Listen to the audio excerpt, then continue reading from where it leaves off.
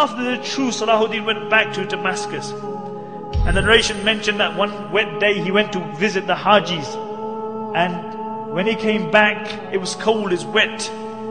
He became ill, and every day his state got worse. And Al-Imad mentioned, I was with Salahuddin when he was ill. He says, by Allah, every time Salahuddin became more ill, it was as though his trust in the Rahm of Allah just increased. He said, the weaker his body got, the stronger his trust in Allah became. And even in that state, Salahuddin couldn't go to the masjid anymore. But he insisted on praying Salah with Jama'ah. And they would bring an Imam, they would help him up, and he would pray Salah in Jama'ah. On the 9th day, Salahuddin became unconscious. And Shaykh Jafar mentions that I was reciting the Quran by his bed, and when I reached the verses, Wallahu la ilaha illahu, alimul ghaybi wa shahada.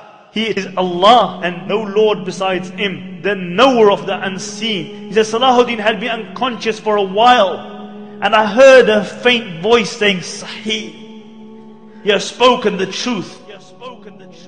And he mentioned, for 3 days I recited the Quran by the bed of Salahuddin. And he said, on the final day when he passed away, I reached the verse, La ilaha illahu alayhi tawakkaltu. There is no God but Allah, and upon Him I trust. And I saw Salahuddin's face become radiant, and he recited the Shahada, and he left this dunya. And Ibn Shaddad mentioned that this was the greatest calamity to befall the Muslims since the demise of the Khulafai Rashidun. Ibn Shaddad mentions that many times I had heard the saying that I wish I could die on this place. And I always thought that this was an exaggeration. But he said, I realized the reality of that statement when Salahuddin passed away. He said, I wish I could have died on the place of Salahuddin. And Abdul Latif, the famous physician, says that he was mourned like a prophet because everybody loved him. The good loved him, the bad loved him, the Muslims loved him, the non-Muslims loved him. Everybody loved Salahuddin. And what did this king leave behind him? King of Egypt, king of Syria, Lebanon, Yemen. What did he leave behind him? He left 1 dinar and 47 dirhams, some armor and a horse. This is all he left behind him. They had to borrow money for his janazah. But I'll tell you what he left behind him. He left a legacy behind him. He left a legacy behind him. And this is why we are gathered here today. He passed away at the time of Fajr, and after Dhuhr they brought his body out. And the narrations mention that people screamed and cried as though the whole dunya had just become one place. And many people, when they saw his dead body, they couldn't believe it. They became unconscious.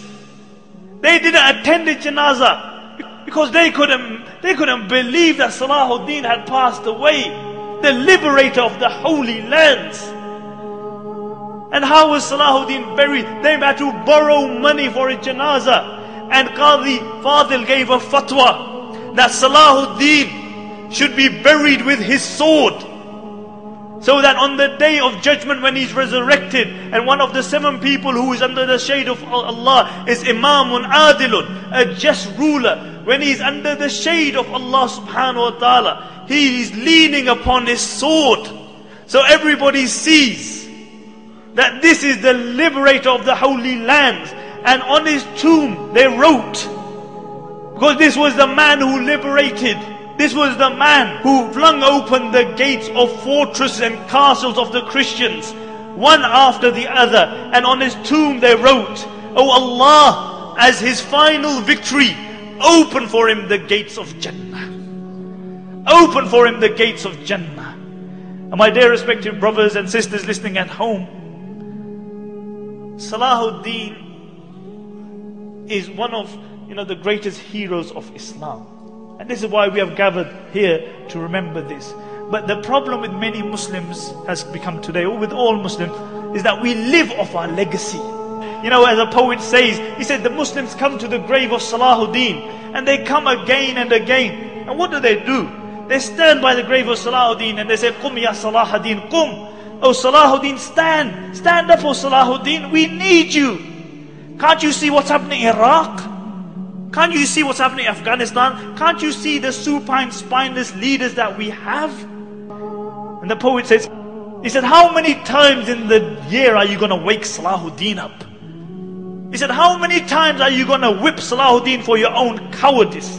And then he says sarcastically, he said, has it come to the state that the living have started asking the dead for help? The living have started asking the dead for help. Nobody aspires to be a Salahuddin. Nobody tries to be a Umar ibn Khattab or Abu Dhar or Abu Bakr radiallahu anhum or a Khadija or a Fatima. Nobody aspires to be like them. We live off our legacy. You know, we remember these people, but none of us aspire to be like them. We can't be cowardice because we believe in a hereafter. You can't celebrate the life of Salahuddin and Umar ibn Khattab and then be cowardice yourself.